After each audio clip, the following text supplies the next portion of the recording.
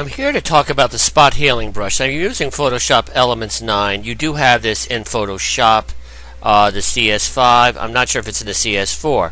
First thing I'm going to do, we have these telephone wires here. If I'm going to do this, I would strongly suggest duplicating this layer first. So I right-click here, duplicate the layer. It's relatively easy, but it isn't always perfect. This is the tool here, spot healing brush tool here. And I could just click and just drag it across.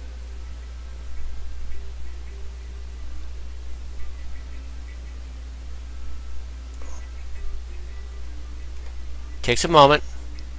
And then that one looks really good, okay?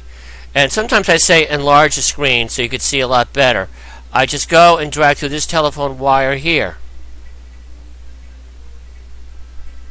And we got this statue on top of this basilica. Keep it slow. You can always undo if it's a mess. A little bit more there. I have to go over it again. Fixes it there. Now we want to do the wire down here.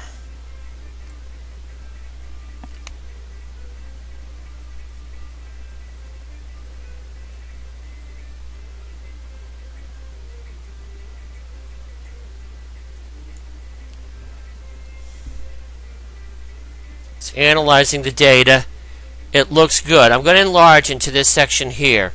It still kept the wire here. I just click and drag over this.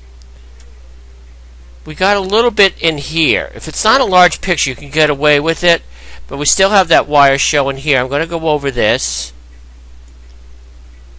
Much cleaner. I go over this, drag again. This really looks perfect. There's just a little bit here. Cleans it up. This is the after. This is the before. Vast improvement. Sure beats climbing on a rig, dragging down all the wires on there. One last thing. If you are working with this spot healing brush, if you want to enlarge the thing here, you could go over here, or you could hit the bracket keys. Like if I hit the right bracket, makes it large, makes it smaller. Good luck.